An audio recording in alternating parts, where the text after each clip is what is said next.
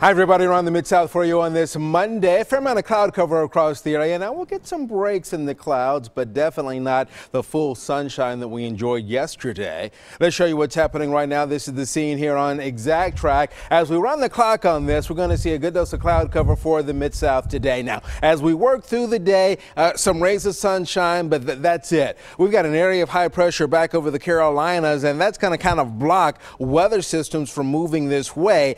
With that setup, the downside is the lower Mississippi River Valley back over into Texas.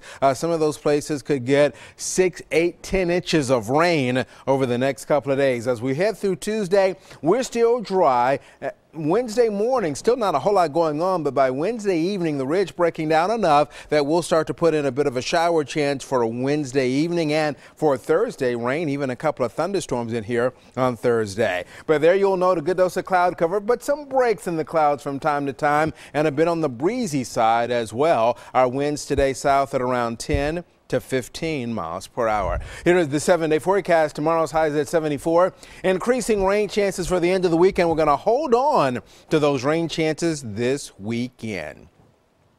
Let me show you our weather artist today. Our weather artist, a third grader from Nolensville Elementary School, actually fourth grader now, and this is from Martrice Dillard. Martrice Dillard, we appreciate your help. Martrice probably out enjoying that great weather over the weekend. Meanwhile, I got a note from Chris Conyer. Chris says, hey, we would love for Macon Academy to be our school of the day. So everybody over at Macon Academy up in Portland, Strawberry Country, hello to all of you.